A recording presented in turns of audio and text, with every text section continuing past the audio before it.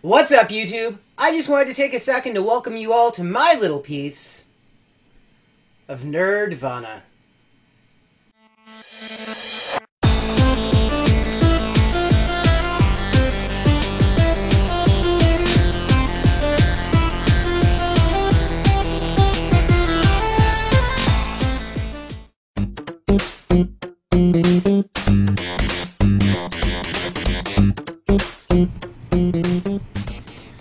Classic video games. While emulation has managed to let those games reach the masses and get into the hands of a younger generation, there's just something about being able to walk over to the wall, take a cartridge off the shelf, slide into the original console, and pick up the original controller, and play that game exactly as it was meant to be played. This wall is dedicated to keeping that dream alive. So welcome to my retro video gaming wall. It's taken me years to collect everything that you see on this wall. It's always difficult to find a good way to display them, so it ends up being a lot of custom work if you have a lot of stuff. The shelving units start off with 2 bookshelves from IKEA. From that point forward, everything else is custom built. So as you can see, starting over here, we have ColecoVision transitioning into Intellivision, which transitions into Atari 2600. Then starting again on the right, we have Nintendo 64, Super Nintendo, original Nintendo all the way across. Then we have Sega Genesis and Master System games that are in the box. Some Super Nintendo games that are in the box. Wii and GameCube games. Xbox and PlayStation games. More Nintendo 64, some boxed Intellivision. Some DS games. And over here is the basic setup for my handhelds. So I have a portable Famicom. I have my 3DS, my original DS, my DSi, DS Lite, all that type of stuff is there. And then for systems, I have the Atari 5200 here. Then starting over here, we have Intellivision 2, PlayStation 2 Slim, GameCube, and Dreamcast.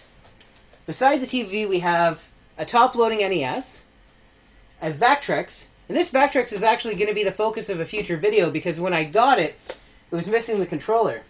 The guy bought it from wired a controller using an analog stick from a nunchuck and some buttons from a LCD monitor. So I haven't destroyed this because I think it's kind of neat, the ingenuity that was involved behind it.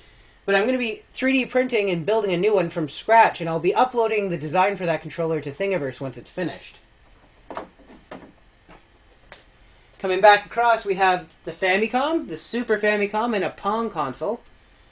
Then across the bottom we have the NES, the N64, and the Super Nintendo, the ColecoVision, the original Xbox, the Atari 2600, and down the bottom we have Sega Saturn, Sega Genesis with the 32X and the CD attachments, a Sega Master System,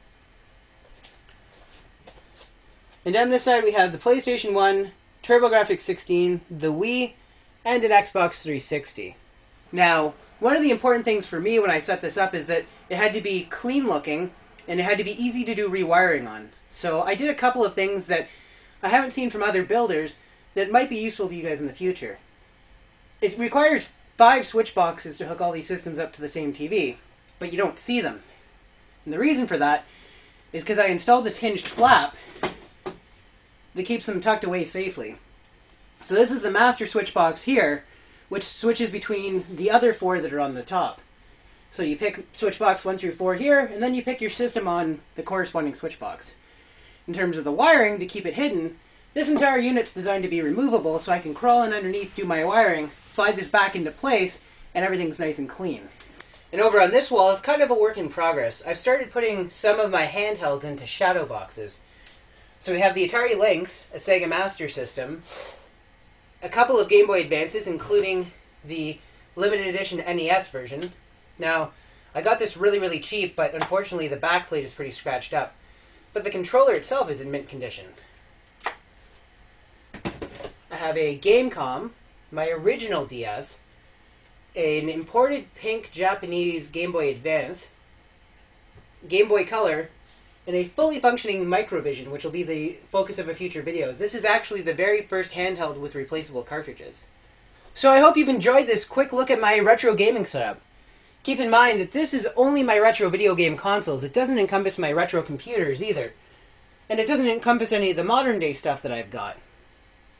There's going to be lots of future videos on projects related to this wall. In fact, one of the ones I'm going to be working on soon is RGB lighting in these alcoves. I just got 5 meters of the stuff, and I'm really excited to install it. We're going to try and go further into it and maybe make it so it's Arduino controllable, maybe even make it so that when you're playing, it only leaves the light on above the system that you're currently using. I think that would be really neat. So if you're new here, why not subscribe? You'll get notified whenever I put out new content. If I did a good job on this video, why not toss me a thumbs up? And if I didn't do such a good job, toss me a thumbs down, but maybe let me know what I did wrong in the comments. Alright, well, again, I'm James from Print and Play. And until next time, stay playing.